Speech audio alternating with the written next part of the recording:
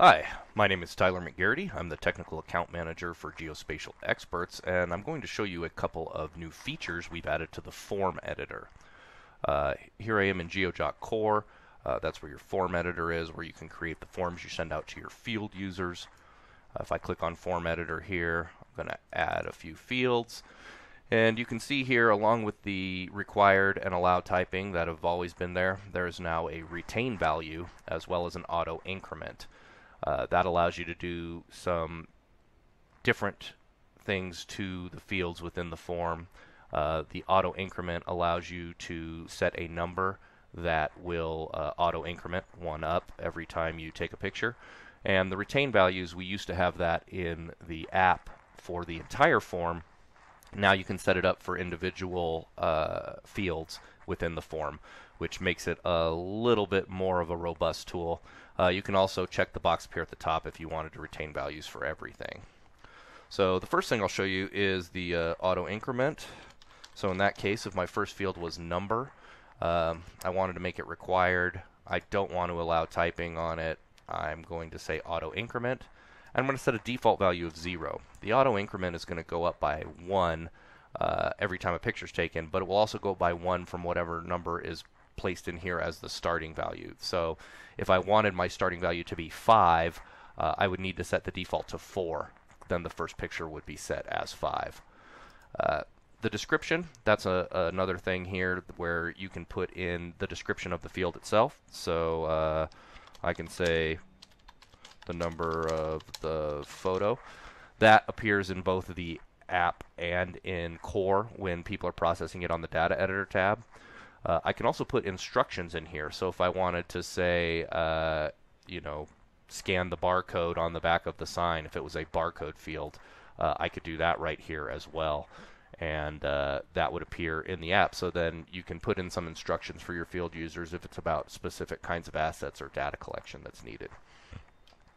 The next one I'll do is the retain values. So let's say that this is inspector name, and I have Tyler, Jim, and Bill, and Mary. I only have 4 inspectors, so I'm not going to need to allow typing. I am going to make it required, but I'm going to say retain value there. And then I'm going to tell the inspector, select your name from the drop-down list. What this will do is the inspector can pick their name once. I can pick Tyler, and then for every ensuing picture I take, I'm not going to have to select that from the field. It's going to go ahead and already have that value populated. So it saves you some time when you have retained values on common fields, because the person can set it once and then they can move on. It may be a location, it may be the name of somebody, it may be the type of asset. They don't have to select that from the drop-down every time. They can have retained value on for that field, and then they can only select the value once. My third field here, I'm going to do building type, and let's say that it may be a house or a shed or a garage. I'm going to tell the person, select the building type. But I know most of the time it's house, so I'm going to set that as the default value. That means that unless it's something other than a house, they're not going to have to change the drop-down list at all. I will make that field required. I'm also going to allow typing. So if it's not a house, shed, or garage, maybe it's a different type of structure, they can manually enter that, and it will be added to the form as well. So now once I've made this form, I can save it. I'll say save. I'm going to call this Inspector1 GSeal. Save that. Now I can take that saved GSeal, I can put it in a shared cloud folder and send it out to my users that way. I can also attach it to an email from within Core here. It will attach the GSeal to your email from your default email client, and it will let you send that out. You can send it to a listserv. You can send it to individual users. In my case, I'm going to send it out to my Gmail account because that's what my mobile device is associated with. And I can send that off. And away it goes.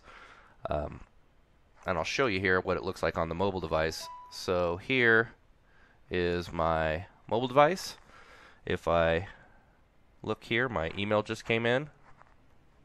Let me get that back to up and down. I'm using Reflector here to display this mobile device. You can see here my email that came in. I can pick my G Seal. It'll ask me to add it to GeoJot. I can say yes. It's saved that form. Now when I go into GeoJot, it's going to default to the camera screen as it does now in Android devices, and you can see it's already on Inspector 1 as the form. Whatever was the last added form is what it will default on. If I needed to change forms, I could just go slide in from the right, go to Forms. Once I take that picture, you can see here the number. I set it as 0. It auto-incremented, so this is photo number 1. I can say my inspector name is Tyler.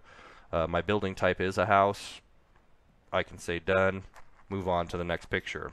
Now when I take the next picture, it's going to auto-increment the number to 2. It retained my name, inspector name Tyler, and building type house. So if this was different, I could change it, or I could leave it as the default.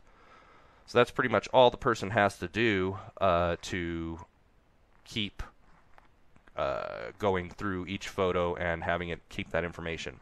Now another place where you can do it is here. If you go into the actual forms, let's say here I want to edit my form in the field. I can hold down on this. I can say edit. I can edit the form name here if I needed to change it. But what I really want to do is come in here and say, okay, on my building type, you know, it's a house because I have 40 houses in a row.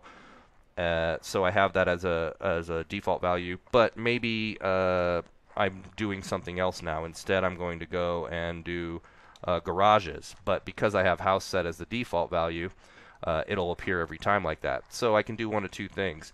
I can say change this to garage, the default value, which you know, I could do out in the field, or I could click my retain values button.